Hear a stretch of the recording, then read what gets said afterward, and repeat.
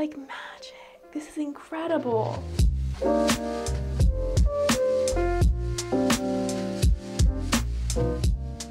Hello, my name is Shay and I like to make things, and I am back with another video, another project. This week I'm telling you how I made my fiber optics dress, aka the most expensive dress that I have ever made. This has been by far the biggest project I have ever done. It took from start to finish about 8 months, but in my opinion it's also one of the coolest dresses I've ever made, so worth it. I've been wanting to make this dress since like 2016 when I first saw the Zac Posen Met Gala dress, and I just fell in love with it. But fiber optics fabric is so expensive that until now I just could not afford to make it. But now I'm an adult with adult money and a sponsor for this video, so I can finally make this project. But yeah, with all that said, let's get started.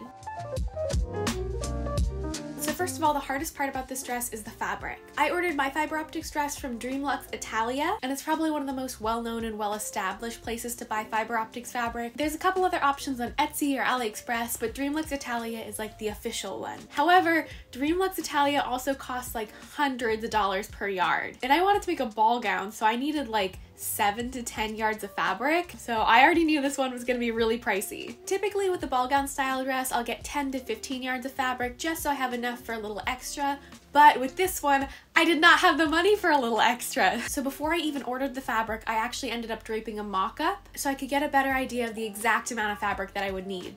I ended up ordering the minimum amount of fabric that I thought I would need, which was about 6 yards, and it still ended up being like over $1,500. Officially making it the most I have ever spent on a project. Yes, you heard that correct, $1,500.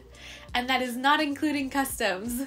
So on that note, let me introduce you to a much cheaper option to get clothes, and this week's sponsor, thredUP. thredUP is an online thrift store with over 40,000 brands, new arrivals every day, and up to like 90% off retail prices. In my closet for fall, I'm missing a lot of long pants and long sleeves, so I wanted to fill that gap with thredUP rather than going to like a fast fashion brand or somewhere that's producing new clothes. I love shopping secondhand because not only is it cheaper, but it also keeps a lot of old clothes out of landfills and gives them a second life, so it's actually better for the environment as well. So here's my little thredUP haul and how I styled them. First up, we have these Pharaoh casual pants. They retail for about $74. I only paid $16 on thredUP for them, and I styled them with a beret and a crop top into this subtle strawberry shortcake look. Next, I also got these Travolta casual pants. They retail for about $95. I only paid about $7 for them on thredUP. I paired it with this Express turtleneck sweater, also from thredUP. It's brand new with tags, and its estimated retail is $68. And I only paid $17 for it on thredUP.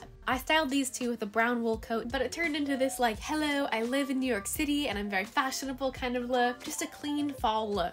Another find was these Ann Taylor Loft corduroy pants. They retail for about $60, but I got them for $13 on thredUP. But I styled those with that same Express sweater and a polka dot coat to give this like 101 Dalmatians but fashionable outfit.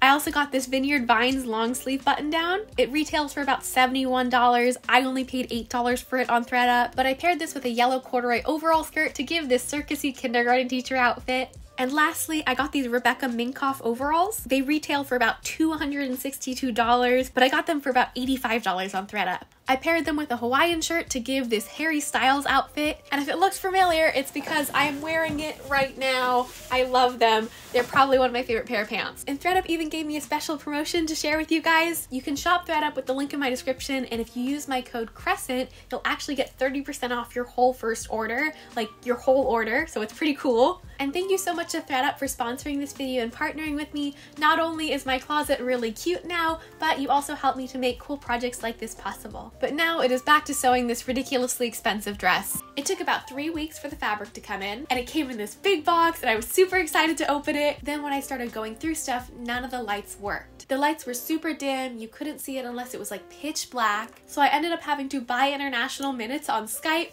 call Dreamlux in Italy at like 1 a.m., talk to the customer service rep, and then it turned out that they sent me bad electronics, so they ended up sending another box of fabrics with some replacements. And so a month or so later, I got my new lights, and when I put them in, you guys, it was like magical.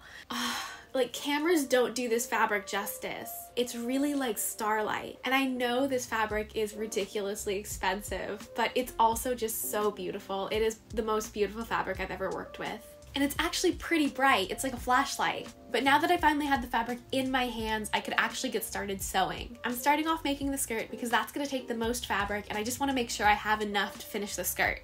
For this dress, I was trying to achieve a similar ball gown style look to the Zac Posen dress, but not exactly. I also wanted to take my own creative liberties with it, but I still really wanted to get that A-line, very pretty princess shape. And when you're sewing dresses, you always start with the under layers first to start building your shape. So the first thing I started with was a hoop skirt. I just got it from Amazon. It's nothing fancy. I've used it in so many of my dresses. I use the same hoop skirt in my Barbie dress and my Billie Eilish dress. I use it for everything. And then so the hoops don't show through, and to give it more of that A-line shape, I made a simple petticoat out of gathered rectangles. This petticoat was just an organza rectangle gathered on a cotton waistband, and then to give it a little more oomph on the bottom, I also added a row of gathered tulle and then attached that to the bottom. To give the dress that ducktail shape at the end for a little longer train, I added a couple extra gathered tulle panels to the back just to give it that little tail shape. Once you sew that all up, you've got your nice petticoat. The next layer after the petticoat layer was the lining layer. The fiber optics fabric is actually see-through, so whenever you use the fiber optics fabric, you need a nice lining under it. I also used this lining as a practice run for draping the fiber optics fabric, which ended up being really helpful because the fiber optics fabric can only be cut and sewn in a very particular way. Okay, so here's how fiber optics fabric works. There's an LED light at one end of the fabric, and there are a bunch of fiber optics cables that run through the fabric and carry the light from the LED to the ends of the fabric. And that's why the ends of the fiber optics fabric are always going to be the brightest, because that's where the light is being released. All the lights that we see in the middle of the fabric is just where light is escaping from little scratches and stuff on these fiber optics cables. But what this means for us with sewing is that you can't cut it in the middle, you can only cut it on the ends. When you cut, you are snipping that fiber optics cable, so everything after your cut is going to go dark. So what this all means pattern-wise is that the easiest way to make the skirt is to make it a rectangle, so that way there's no cuts and the shape is just created through pleating. So that's what I did. My skirt is just a pleated rectangle that I draped on my dress form. And you remember how I said I ordered the minimum amount of fabric that I could get away with? Yeah, that came to bite me in the butt. I actually underestimated the amount of fabric I need, and my skirt did not make it all the way around. So we got a little creative, and I actually ended up adding a train panel in the back to cover the gap and work as like the train of my dress, because I just could not buy any more fabric. With that, I sewed the skirt to the waistband, turned on the lights of the dress, and she was stunning. This was like the first moment where the dress really started to come together, and I was just really, really proud of how it was coming out. It's actually not hard to walk in or twirl in, it just feels like a normal dress. The only thing is you have like battery packs stuffed in your waistband, but aside from that, it's just like a normal dress. But now that the skirt was done, it was time to move on to the top. As usual, I posted some designs in my stories and we voted, and you guys were really big fans of this deep V neckline with the big poof sleeves, so that's what I made. I used my sketch to drape up a bodice pattern, and then use that pattern to cut out the pieces in all my fabrics. For this dress, I actually needed to make a 4-layer bodice, the lining layer so it's nice against your skin, the strength layer which is going to give it the shape and also have the boning to keep it really structured, the outer lining layer because the fiber optics fabric is see-through, and then lastly the fiber optics fabric. So the first layer I made was the strength layer. I made it out of canvas, sewed it together, added in boning channels, as well as a little wire to support the deep V. Once I liked the fit of that, I worked on the outer lining and the fiber optics layer. Both of those fabrics are actually sewn together to make one layer. Not gonna lie, cutting the fiber optics fabric is kind of terrifying because you really only get one shot at it. You also have to be really careful about where you cut because you don't want to cut in the middle of any pieces or else the entire thing will go dark. But it does look very pretty when you cut it. Someone actually DM'd me and said it looks like Rapunzel's hair when it's cut, and it kind of does. Like the way it just goes dark.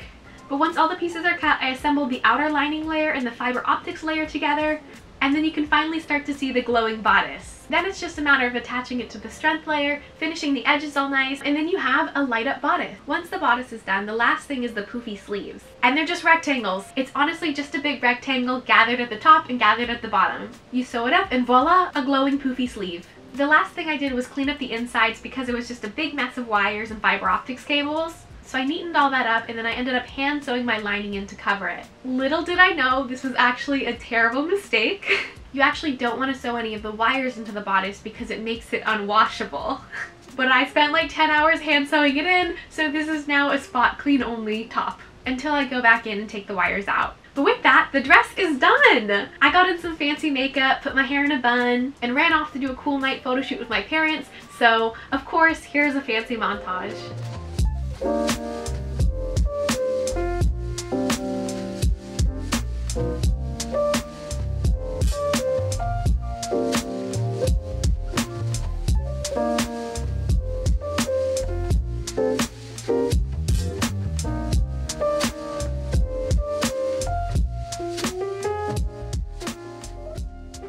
ended up renting a camera to use for this photo shoot, and it was so worth it. You can see the dress a bit when it's in the light, but it really shines in low light or in the shade, or like best in pitch black. Most of these videos were taken in like lowish light, but at the very end of the night we found a trail that was completely dark, and it just made the dress look so ghostly and cool. And this is probably my favorite look of the dress, when it's just like in pitch black and it looks like it's floating. But also because it was totally dark and I was glowing, all the bugs like would come sit on the dress, so that was terrible. But that is it for this project. It's one that's been on my plate for like a long time now, and while I'm really proud of the results, I'm also really glad that it's over and I can work on something new. So I'm definitely ready to move on to the next project. Now that I don't have school anymore, my goal is 2 projects a month, so hopefully there will be a lot more content coming soon, a lot more projects to share, and I'm going to be trying to post a video at least every other week. So subscribe if you want to see more content like this. I'm going to be trying really hard to make it. And again, a big thank you to ThredUp for sponsoring this video. Please check out the link in my bio. You'll get 30% off your first order when you use my code CRESCENT, and you'll be supporting the channel, saving the planet, and doing a bunch of cool stuff like that. As always, you can check out my Instagram for daily sewing updates, but I think that is all for this one. I will see you next time with a new project. Bye bye!